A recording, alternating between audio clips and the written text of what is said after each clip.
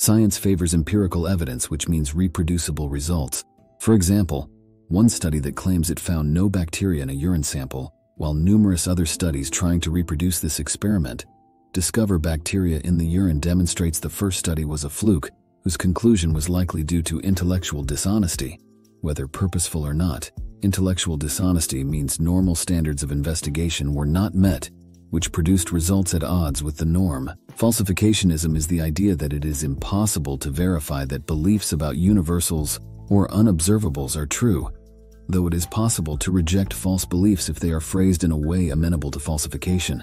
It is an inductivist approach to knowledge production that basically asserts that theories cannot be proved, but that theories or hypotheses can be disproved or falsified. Essentially, falsification means we can only verify things which are able to be tested. Falsifiability is then an important and necessary element of any scientific theory.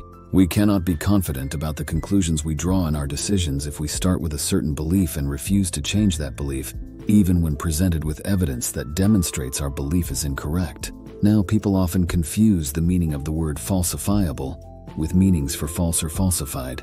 It is important to not make this mistake. An assertion that is falsifiable can be true or false, and through observation it can be verified to be one or the other. Things which are not falsifiable are not able to be observed to determine if they are true or false.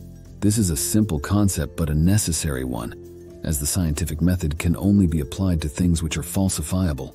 This is an important distinction and an area where many sociological fields fail, as they attempt to apply a pseudo-scientific method of inquiry to subjects that cannot be falsifiable. What is not science? I must be certain that you can recognize what the scientific method is and differentiate it from the kinds of things that masquerade as science by using its vocabulary.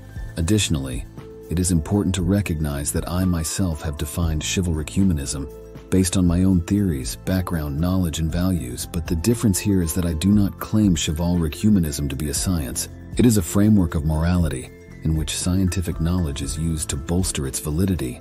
But as it is primarily concerned with morality, it cannot be a science, nor do I claim that it is a science, which is why I have written at length on what science is and is not. I encourage people to be able to distinguish science from non-science, because chivalric humanism does not hold the answers to all of life's questions. It can only supply answers to moral questions. Thus, chivalric humanists should employ the scientific method to address non-moral issues. Now, there is a lot of nonsense masquerading as science. These are studies that have very short durations, or that have intentionally small samples so as to be actually statistically insignificant but presented otherwise, all tweaked for the sole purpose of creating nonsense to be published in journals of questionable standards. The goal is for the so-called scientists to pad their resume with the appearance of groundbreaking studies. This is all pseudo-science, and it is sadly far too commonly practiced in my time. In my experience, many journalists and journal editors are very interested in public welfare and view anything that has the potential to attract readership as good for publication, even if it is predicated on faulty reasonings. You must therefore learn to identify real scientific studies from pseudo-science to prevent becoming deceived by unscrupulous writers seeking to profit from ignorance and gullibility. Pseudoscience is usually detectable when the researchers do not follow the scientific method, do not provide falsifiable predictions, nor conduct any double-blind experiments. A common example of pseudoscientific research is when the author creates reports that have the appearance of statistical significance but are in fact utterly meaningless. For example, they may create a poll study involving 100 participants and apply the results of this study to 1 billion people in spite of the fact that 99.9% of the people the report conclusions are being applied to were never studied during the research. While a researcher may try to claim their research is still useful, if one merely considers a so-called margin of error, the problem is that margins of error are only a mere mathematical conclusion that represents the number that was not surveyed. Margins of error cannot be evidence that something is true or untrue among a non-observed number of people, and a low margin of error does not validate research which does not meet scientific standards of inquiry. If there is even 1% of a population that is not surveyed, it is simply non-scientific to assume this population segment's answers to a questionnaire will be the same as the 99%. You may feel strongly compelled to believe something is or is not the case based on a margin of error, but when you do such a thing, you are not employing science. Most importantly, and as mentioned in the first section of my book, People's ideas are not consistent natural forces of the universe in the way that forces such as light, gravity, and heat are. The latter will behave in predictable ways according to their principles, and the former, a person, is free to say one thing yet do another, or even change their opinion entirely as swiftly as they had first settled on it. This is why I say it is a pseudo-science to pretend to be able to measure people's opinions as accurately as one can measure natural forces of the universe. Humans may be part of nature, but our opinions are far more malleable than natural forces are. The bulk of things that masquerade as science happen to label themselves as social sciences. They claim to be a science, but are actually based on Auguste Comte's positivism. Comte, who invented the term sociology to begin with, believed that societies of humans must follow natural laws the same way that natural forces such as gravity and heat operate. Positivism dominated the field of sociology for most of the 20th century, and even today is still common among contemporary sociologists. They rely heavily on quantitative research and develop mathematical models from these data sets. Alas, the data is often poorly collected and therefore produces results that cannot be reproduced, which inherently makes much of their work not scientific.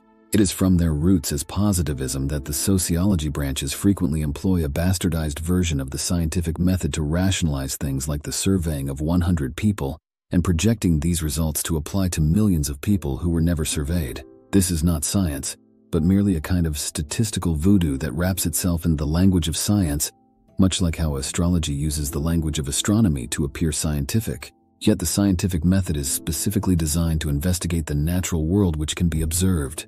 While we can observe people's actions, we cannot observe their thoughts. There is no method for reliably measuring human thoughts, at least none which has been invented in my time.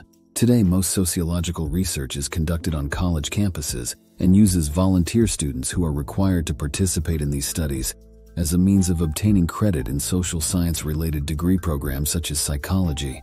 This is known as convenience sampling, which is highly vulnerable to selection bias. The practice is widespread because researchers often have difficulty funding the research necessary to get diverse samples of responses, and have decided that even non-scientific research is better than no research, thus creating institutionalized volunteerism into the student body. But this is not science, and it is important to recognize that it is not science. When you read these reports, you must keep in mind that the research methods employed do not support the conclusions the researcher is making due to the existence of selection bias, as well as other failures to fully apply the scientific method in the experiments they conduct. While it is true that it is important for students to gain experience conducting studies, the problem is these pseudo-scientific studies are often published, and the students themselves often cite the studies in later papers they produce, which creates the present state of academic incest we see in many sociologist circles, where people are taking findings from a small group of students and trying to apply these findings to the whole human population. The kind of science we commonly see reported on by the popular news is almost entirely made of this kind of non-science, which many individuals in the general public assume are factual based on the credibility of the newspapers, news television shows, and the universities themselves. And so many people do asinine things like drink wine believing it will make them smarter because they once read a 3-paragraph write-up in a magazine about how a college study showed people who said they drink wine daily did better on some multiple-choice test than a group that said they drink rarely. These kinds of studies are often guilty of the logical fallacy of post hoc ergo propter hoc and other false equivalence fallacies. What I am saying here is not novel. These problems are well known with the sociological branches of academia. For example, the paper estimating the reproducibility of psychological science was published in Science magazine, Vol 349, issue 62251 on August 28, 2015. Science magazine is the peer-reviewed academic journal of the American Association for the Advancement of Science. The paper pointed out that from 100 selected studies published in top psychology peer-reviewed journals in 2008, less than 30% of these studies could be reproduced by others. Additionally, in the article 1,500 Scientists Lift the Lid on Reproducibility by Monya Baker, published in Nature magazine, Vol 533, issue 7604 on May 26, 2016, the results of a poll to the magazine's readers reported that 70% of the magazine's readers had failed to reproduce at least one other scientist's experiment, including 87% of chemists, 77% of biologists, 69% of physicists and engineers, 67% of medical researchers, 64% of earth and environmental scientists, and 62% of all others. while 50% had failed to reproduce one of their own experiments, and less than 20% had ever been contacted by another researcher unable to reproduce their work. Furthermore, few of the respondents had ever attempted to publish a replication, and while 24% of those who had attempted to do so had been able to publish a successful replication, only 13% had published a failed replication. Several respondents that had published failed replications noted that editors and reviewers required the paper's language to be altered to play down comparisons with the original studies. This widespread problem of producing research that no one else can reproduce yet becomes heavily cited in other research papers as well known amongst sociologists. This problem is referred to as the replication crisis. These non-reproducible studies can become heavily cited and used as the basis for other meta-analysis research, such as observational studies, spreading even more pseudo-scientific ideas among the public as they become cited by newspapers and social media content creators.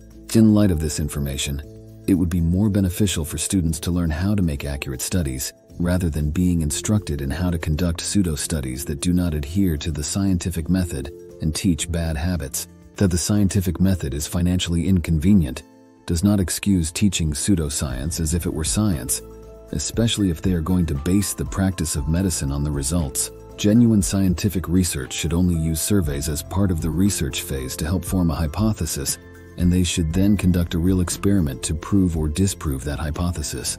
Instead, it has become commonplace for the data gathering phase to be presented as an experiment, and for the hypothesis to be presented as the conclusion of an experiment, when no actual experiment, per the standards of the scientific method, has taken place. That is not real science, it is nonsense.